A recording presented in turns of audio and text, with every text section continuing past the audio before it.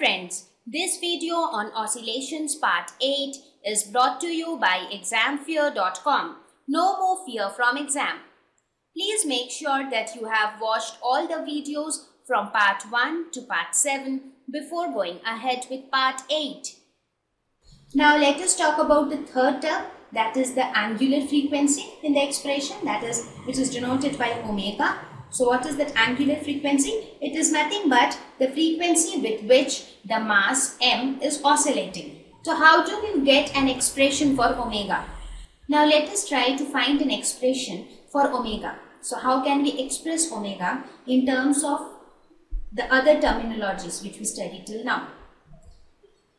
Again, we will start with the same expression, that is the displacement of the particle, which is denoted by a cos omega t plus phi. Let us say that the initial phase or the initial state of the particle it starts from 0. So we are considering that phi is equal to 0. So in that case, x of t will be equal to a cos omega t. Now as we know that it is a cosine function, so it will repeat itself after 2 pi.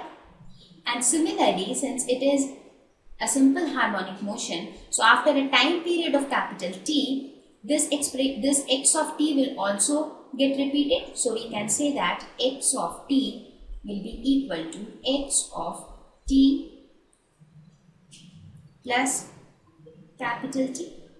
That is, after this much of time period, the motion will get repeated, right?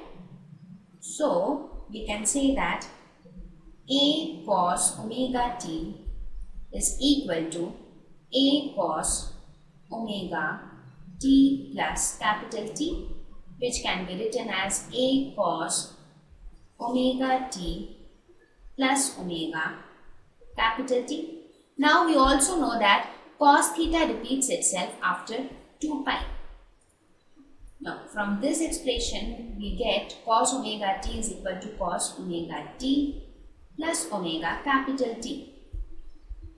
But since we know that cos of theta is equal to cos theta plus 2 pi. So comparing with this equation, we can say that this term omega t is nothing but 2 pi.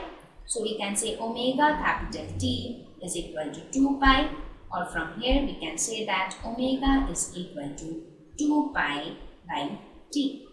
So we can say that angular frequency is related to the time period of the oscillatory motion. So that is omega is equal to 2 pi by t. This is how we define the angular frequency of an oscillating particle.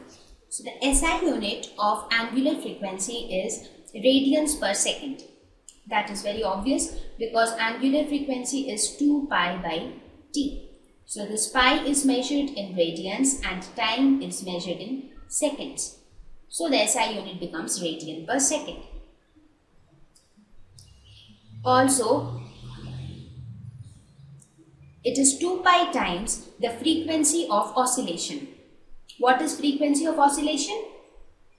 We spoke about it in the previous slides. Frequency of oscillation is nothing but the inverse of time period. That is the number of oscillations per second by an oscillating body. So nu is equal to 1 by t. This is the frequency of oscillation. So just now we found that omega is equal to 2 pi by t. So this can be written as 2 pi into 1 by t, which is equal to 2 pi into nu. So it is 2 pi times the frequency of oscillation. Thank you.